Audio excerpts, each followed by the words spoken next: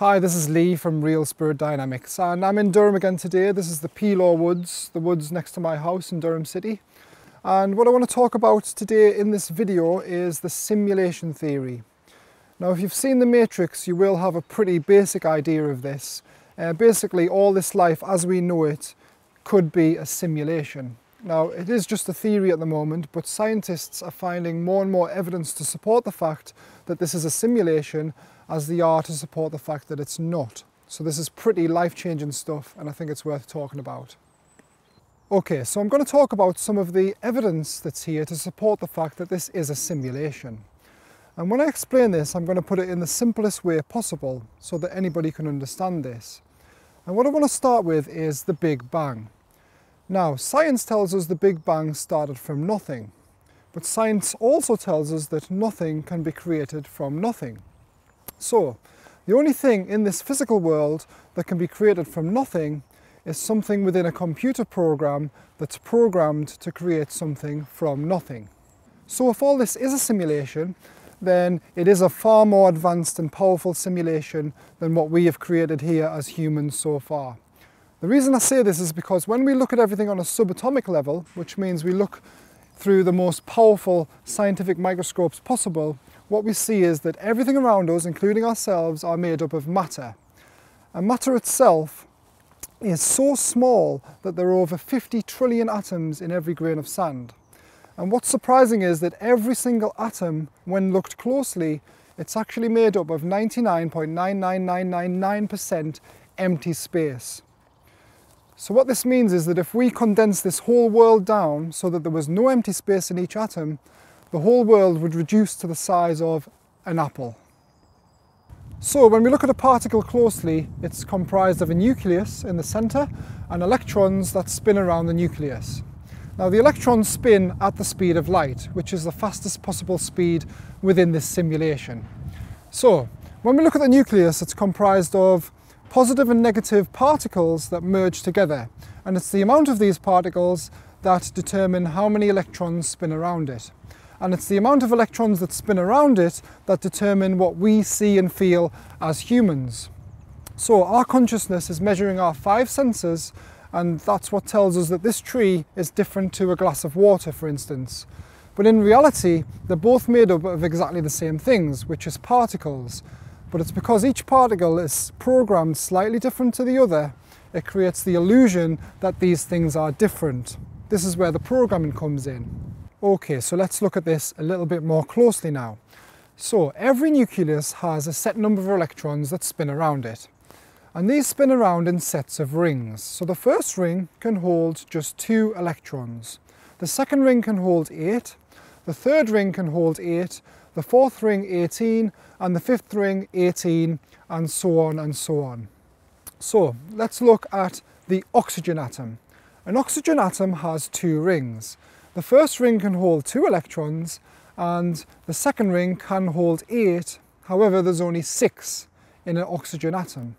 So when 2 hydrogen atoms come along, which only have 1 electron, these can actually merge with the oxygen atom to fill up the second ring so that there's 8 electrons. Now, when this happens, it's called a molecule. And this particular molecule is called H2O, which is what we see and feel as water. So when atoms change like this and form together, it changes our reality. So what we see and feel as humans is different based on the combinations of these atoms. Now, what's interesting about this is that atoms themselves cannot think. They don't have the ability to think. But we're fully made up of atoms. So where does consciousness come from? Well, it's important to note that consciousness must be totally separate to the physical world. And science has proved this with the discovery of atoms. So what happens to our spirit, as the spiritualists like to call it, when the physical body goes back into the earth? It must be separate, it must still remain. Now, science doesn't have a way of proving this yet, because today's technology cannot measure spirit, it can only measure physical matter. Now, here's where it gets even more interesting, because scientists have now proven that when we observe atoms with or without consciousness, they actually change their behaviour. Now, there's an experiment called the double slit experiment, where scientists fired electrons one at a time through two slits, and they measured where the electrons hit on a back wall. Now normally this would just create two lines on the back wall because electrons are matter. However, what it did create was a wave pattern, which was lots of lines on the back wall, the same way as water would if it went through the two slits. So to do this, the electron must have gone through both slits at the same time and then interacted with each other on the other side to create the wave pattern. Now this is impossible, so scientists said, right, we're going to see what the electron's doing as it goes through the two slits. So what they did was they set up a camera on the slits to see what it was doing. And the electron actually knew this, and it changed its behaviour because it knew that it was being watched. And it went back to creating just two lines on the back wall instead of lots of lines. So the electron, which is in every piece of matter, ourselves, everything we see around us, changes its behaviour as soon as we observe it.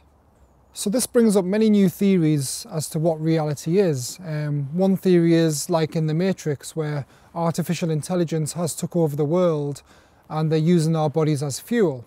But to me this doesn't quite make sense, because computers do not need organic life to survive on like we do. So this just doesn't really make sense to me. Another theory is that we could be some kind of futuristic fish tank in an existence or reality that we're totally unaware of, and this is just all for entertainment purposes. And to them, time might not even exist, which has actually been proven in more advanced versions of the double slit experiment. Because what they did was they actually got someone to observe the electrons after they went through the two slits and before they hit the back wall. And when they did this, yes, the two slits and the electrons went back to forming two lines on the back wall. However, they actually changed their behaviour before they went through the two slits, which is before they were observed.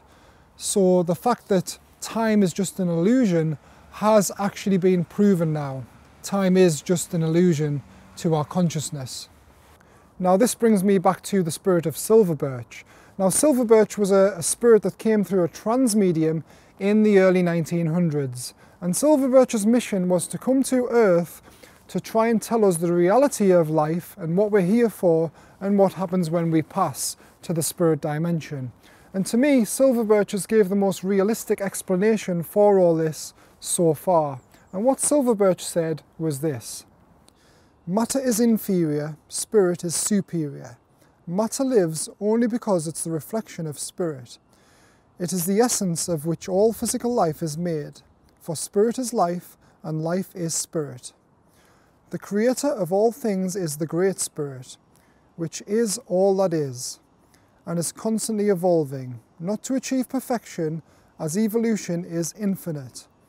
So the physical world was created to provide the conditions necessary to assist spirit evolution, as physical matter would not function without spirit. So in other words, without spirit, none of this would exist, because we are spirit here to observe everything to make it a reality. And because the physical world isn't spirit, it's actually atoms, and atoms themselves are not conscious, spirit must be the only thing conscious and the only thing evolving.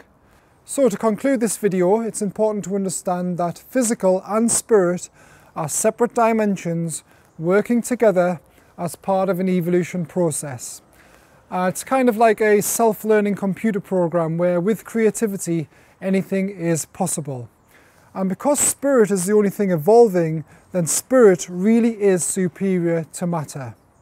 So when it comes to science and reality, the next time somebody says to you something like, "I believe when you're dead, you might ask them to rethink that belief. So that's the end of this video. Thanks for listening. If you are interested in this kind of thing, please subscribe to my channel, Real Spirit Dynamics. And if you are interested in particles, I did watch a good documentary the other night called Particle Fever, and that's on Netflix at the moment, so you might want to watch that. And thanks for listening.